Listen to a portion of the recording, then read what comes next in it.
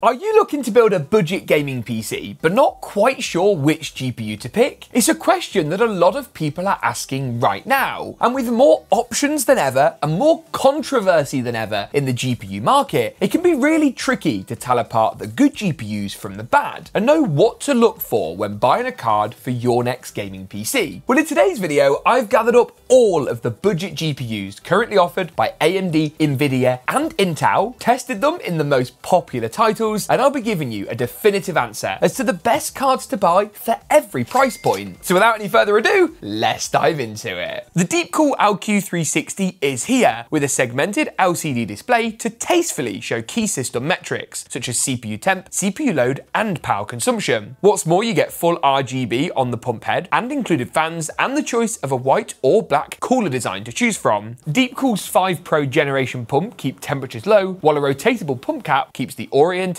option open. Learn more about the Deepcool LQ360 and pick one up for yourself at the first link in the description below. I want to start off by addressing a few really important points. The first is whether you should go AMD, Intel or NVIDIA. The second is how much you should spend for a GPU in a budget build. And third and finally, I want to talk about VRAM or video memory. I want to start by talking about the 3 brands you can choose from when buying a GPU. Presently in the budget end of the market, you've got AMD, NVIDIA or Intel. Now Intel are a more recent addition and join a sector that's been dominated by AMD and NVIDIA for the longest time. Now, NVIDIA have typically always had the largest market share and remain the most popular option for gamers across all price points. NVIDIA tend to give you the most well-rounded and most advanced features. Their ray tracing, DLSS and frame generation are still better than their competitors' alternative options, but they will charge you a little more money for the pleasure, and they tend to be more stingy with things like video memory, but more on that later. AMD have typically been a great option in the budget space for those that want to save a bit of cash. Historically, AMD GPUs were a lot cheaper than their NVIDIA counterparts, and that was to offset things like the fact the drivers weren't that great, the game optimizations were often kind of substandard, but that's not the case anymore. AMD is pretty much on par with NVIDIA in that regard nowadays, which is great, but it has pushed the price of their cards up. Intel are the most recent addition to this space. Now, they launched their first generation ARC cards to excitement, but in the end, widespread disappointment. But their second gen ARC cards we've got here, the B580 and B570, have both proved to be much better options and may provide a challenge to the existing market players. Now, don't confuse GPU brands like AMD and NVIDIA and Intel with their board partners. This is where it gets complicated. So AMD, NVIDIA and Intel design the GPUs. They don't actually make them, that's down to TSMC and Samsung, who are the fabs, but they do design the cards. They then license these cards to board partners or sell their board partners the chips and the memory modules that they need. Board partners are people like GeekaWhat, PowerColor, Sapphire and ASRock, who work with the respective GPU manufacturers to design their own card variants. Now, in recent years, we've seen more first-party designs. Intel, for example, sell their own limited edition design of their ARC GPUs. NVIDIA do the same with their RTX Founders Edition cards, while AMD tend to be more board partner exclusive, especially in the current generation. Now, not all board partners make cards for all manufacturers. MSI, for example, is pretty much only NVIDIA. Asus, for example, will do NVIDIA and AMD, but you won't necessarily be able to pick from all the different board partners for all the different brands of GPUs. It's also worth briefly explaining how the naming schemes work. Intel's really simple. You've got B570 and then B580. The bigger the number, the higher end the card. NVIDIA have their RTX 5000 series, and again, the higher the 2-digit number at the end, the higher end the card. TI just means it's a more powerful version of a non-TI derivative, while on AMD, again, the higher the number, the better the GPU, and if it has XT, that's again similar to TI. It just represents a more powerful GPU version of the non-XT version, should that particular card exist. So we've covered off GPU brands, board partners and naming schemes, but what about spending? How much should you actually spend on a GPU in a budget gaming PC build? As a general rule of thumb, I like to recommend that you spend between 40 and 60% of your build budget on the graphics card, but this percentage is going to vary widely depending on how much you're spending on your system on the whole. On the higher end, it's easier to spend a larger portion of your build budget on the GPU, as things like cases, coolers and power supply supplies don't tend to scale in how expensive they are proportional to a GPU. On the budget end of the spectrum, you may be forced to spend less on the GPU as you still need to pick up a CPU, cooler, case and power supply. They're parts you can't forgo in your build. Just remember at all times that the GPU is the most important component when it comes to gaming performance, so that's why you'll want to allocate as much money here as possible while minimizing bottlenecks elsewhere. The final bit of important context to talk about is video memory, and this is really important, especially right now. Now, video memory is the amount of memory that's built into the card for storing things like all your texture and pixel information. Now, historically, this is also referred to as a frame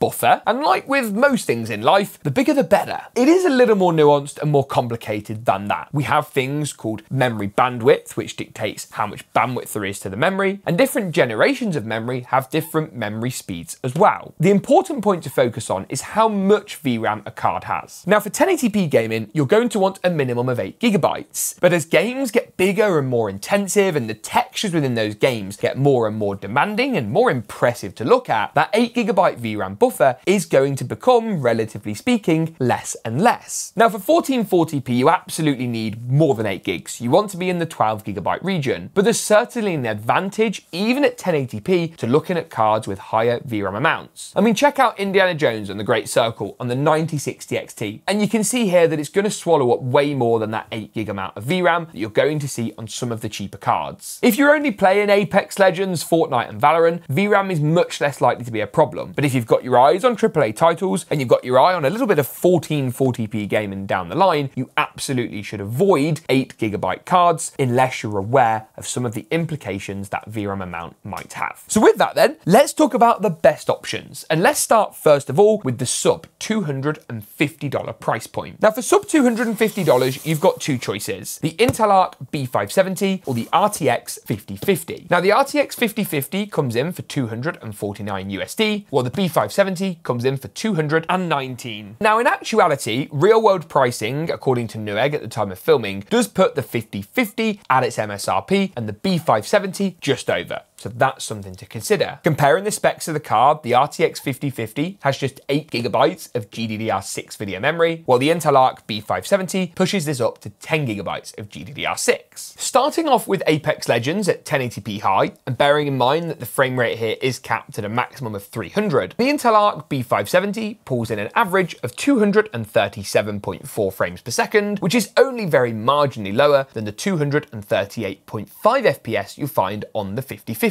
Safe to say in this title, the two cards are pretty even Stevens. In Call of Duty's Black Ops 6 at 1080p high rasterization, the Intel Arc B570 pulls in just 75.7 FPS, which is a lot lower than the RTX 5050's 92.9. In Hogwarts Legacy, we see a similarly pronounced difference between these GPUs, the B570 pulling in 76 FPS and the RTX 5050 actually pulling in 91 frames per second on average, while in Indiana Jones and the Great Circle at 1080p, we're actually restricted to medium settings. That's right, the 8 gigs of VRAM on the 5050 means we can't test at high. Looking at the results, the B570 does still fall short to the RTX 5050 with 80 FPS versus the 5050's 90.6, and you can see here that across the board, the RTX 5050 is delivering the stronger results. Now, in many ways, these results leave me a bit conflicted, because a lot of reviews on the internet would suggest the RTX 5050 is the worst product ever. Now, to be clear, I think if you're willing to spend an extra $50, which is our next price bracket, the RTX 5050 just doesn't make sense. If you've got the extra cash, you can get a lot more for your money. But it does beat out the B570 pretty much across the board. And even at 1440p, the VRAM isn't enough to save the slower rasterization performance offered by the B570. This is a prime example of where extra VRAM can be great, but only if the card's fast enough to actually use it. So then, what more do you get if you spend an extra $50? Well, really, there are 3 cards actually to talk about: the RX 9060 XT, the Intel Arc B580, and the RTX 5060. Now, specifically here, I'm talking about the 8 gigabyte RX 9060 XT, as the 16 gig model, which I'll be looking at in a moment, comes in over budget for this price point. In Marvel's Rivals at 1080p high, the RTX 5060 actually tops the charts with a frame rate of 115.3 FPS on average. Now, this is sizably faster than the B580 and RX 9060 XT 8GB. The 8GB 9060 XT pulls in just 90 FPS, while the B580 actually lags behind the 5050 with just 86.6. Indiana Jones and the Great Circle at 1080p high settings sees the ARC B580 pull in 84 FPS, with the 9060 XT pulling in 88. You'll notice that the 5060 is missing. You just can't benchmark this on an NVIDIA GPU at high settings with 8GB of VRAM, so dropping down to medium to understand its relative performance position, and the RTX 5060 actually outperforms the B580, but falls short by around 11 FPS to the 8GB 9060 XT. So a pretty big difference in Indiana Jones. Hogwarts Legacy at 1080p high rasterization puts the RTX 5060 at 126 frames per second. This is actually marginally lower than the 133 FPS from the 8GB 9060 XT, and quite a lot faster than the 101.9 frames per second from the B580. Finally, for this price point in Cyberpunk at 1080p high, the RX 9060 XT 8GB delivers an incredibly strong 125 FPS, faster than the 5060's 121, and a lot faster than the B580's 105.2. Now again, looking at the results here, and the B580 is a card that's had an amazing reception from Intel, but the reality of the situation is that it just hasn't kept up with the newer 9000 and 50 series releases from AMD and NVIDIA respectively, and as such its 12GB video memory buffer might be beneficial to some, but it just doesn't make that much sense. Now let's give it the benefit of the doubt and have a quick look at some 1440p numbers too. Based on a lot of the rhetoric online, you'd think 1440p would save it. Now in Cyberpunk at 1440p high, the Intel Arc B580 pulls in just 74 FPS. That's 5 frames per second less than the 8GB 5060, and even less than the 84 FPS seen from the 8GB 9060 XT. Okay, that's just one title. What about Hogwarts Legacy? Well, at 1440p high rasterization, the Intel Arc B580 pulls in a frankly paltry 68 frames per second, much less than the 85 and 93 FPS seen from the NVIDIA RTX 5060 and AMD RX 9060 8GB respectively. Indiana Jones and the Great Circle at 1440p high will surely save the Intel card given its huge reliance on VRAM, but unfortunately not. The B580 again falls short to the RX 9060 XT 8GB, this time by over 10%. Again, that makes choosing a card at this price point kind of difficult. I just can't recommend the B580 given how the competition beats it out at pretty much every turn. The best card really based on our data for strictly under $300 would be the 9060 XT 8GB. But again, without wanting to drive your budget up in what is a budget GPU buyer's guide, I don't know if this makes a great deal of sense either. And that will become apparent by moving through to my GPU recommendations for under $350. And unfortunately, there's only one, and it's this. The RX 9060 XT. Now for the purposes of the graph, I'll also be pointing out comparative results such as the RTX 5060 Ti, but they don't actually fit in this price point. Now the 16GB 9060 XT comes in for $349, and for the extra $50, what you're getting is a 9060 XT with a bit more future-proofing. Now to be clear, I really don't like the way AMD have handled these cards. I really think that the 8GB version should have been called the 9060 non-XT, and the 16GB version the XT derivative. As simply put, the little VRAM sticker in the bottom is just not clear enough for a lot of people who don't know PC building all that well. But what you do get with this 16GB card is a GPU that punches above its weight for its price point and gives you that little bit of future-proofing and peace of mind when it comes to video memory. In the likes of Call of Duty's Black Ops 6 Zombies, the RX 9060 XT frankly wipes the floor with the competition, actually weirdly beating out the RTX 5070. This is a game where AMD do tend to be unusually competitive in terms of performance. While Cyberpunk gives us a slightly more realistic and representative result, the RX 9060 XT